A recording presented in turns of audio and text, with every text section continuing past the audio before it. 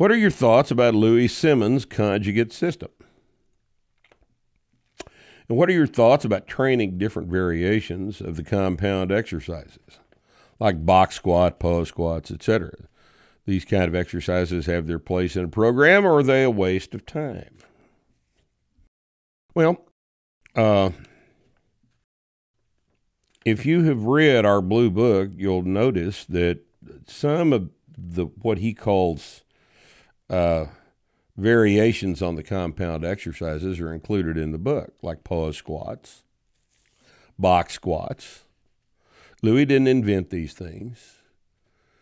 You know, Louis never said he invented them. He just uses them extensively in his program. But the thing about Louis' programs you have to remember is that Starting Strength and Westside are two different programs for two completely different purposes. Okay? Westside training is for competitive powerlifters who compete in federations that allow suits and reps, who don't measure squat depth, and who do not test for drugs. That's what Westside is for. Now, I don't know that that's even controversial, is it? And it's not the Westside people that ask us this question, because they all know better than that. All right? It's people who don't have an appreciation for the difference between powerlifting and strength training. They're two completely separate things. We do strength training.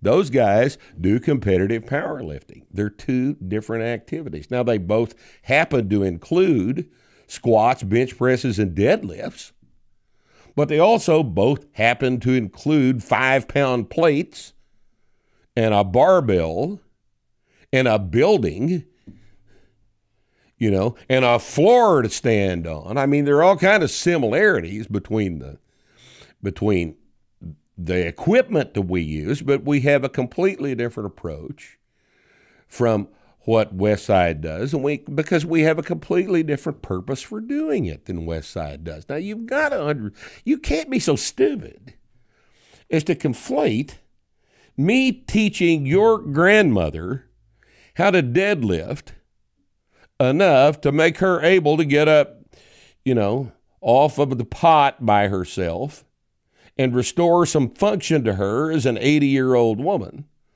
as opposed to me trying to teach Chuck Vogelpohl how to squat more than 8,000 or 9,000 pounds.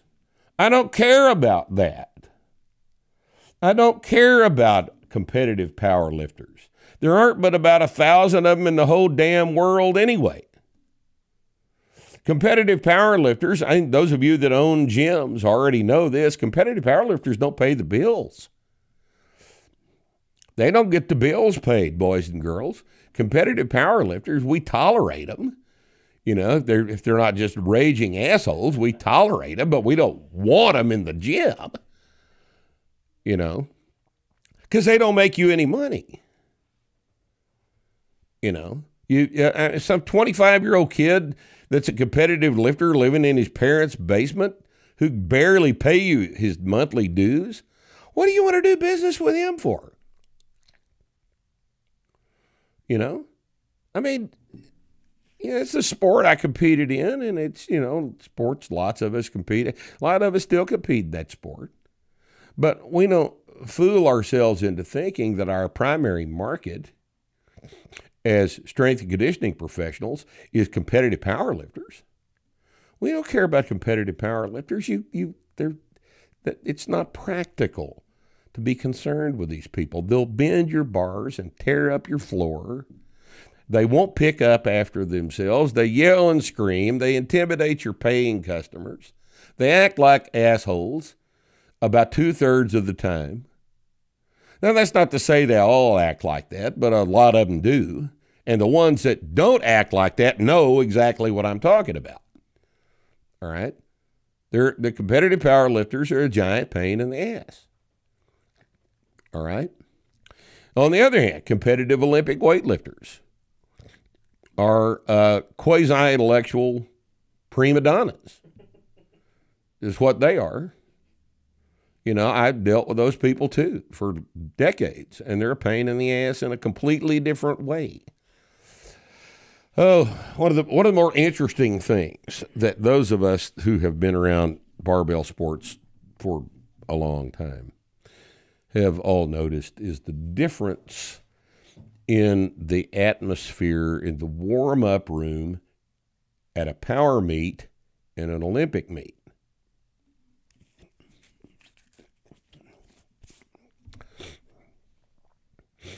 It's an astonishing difference. And I first noticed this when, back about 1980, when I took my buddy Jimmy Mosier to the Junior Nationals up in Colorado Springs when I was in Colorado in 1980. He'd asked me to handle him at this meet, and this is the first time I'd been to an Olympic meet of any sort, and it was the juniors. And the most amazing thing that struck me within 5 minutes of being in the warm-up room is the attitude of the people, the coaches and the lifters, in the warm-up room at the meet.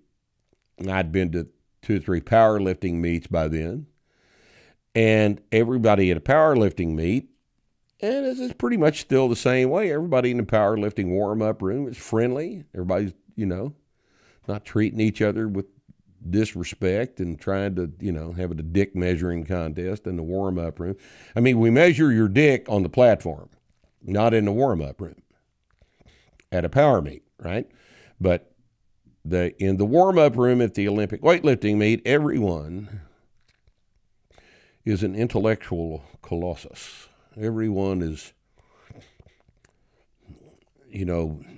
of towering intellect, and no one would dare offer to help another lifter load a bar or do anything else or offer advice or anything like that. Everyone just keeps to themselves, and there's no interaction because it would be beneath elite athletes of the type found in Olympic weightlifting meet warm-up rooms. And those, there are enough of you listening to this right now that don't have to take my word for it. You've been there and you've seen it happen. And you know exactly that I'm right about that. And there's just some weird ass thing that goes on in the warm-up room at an Olympic meet that doesn't happen in a powerlifting meet. And this is 41 years ago is when I first noticed that. Now I've been to Olympic meets where the group all knew each other and it wasn't quite so bad as it was at that particular meet, but at national meets, that's the way it is. There's just a different kind of an attitude in the 2 different competitive venues, and it's interesting how that comes about. But anyway, back to Louis Simmons' conjugate system, which we call Westside. Westside is a different thing than starting strength. It's not the same thing. It's like it's like comparing poker to blackjack. Yeah, there's money involved, but they're 2 completely different games. And there are cards involved, but they're 2 completely different games. And if you think that I don't know anything about Westside. I know enough to recognize it when I see it, but I don't know the ins and outs of the Westside conjugate method because I don't care about it. It's not what I do. I don't know a lot about tennis either.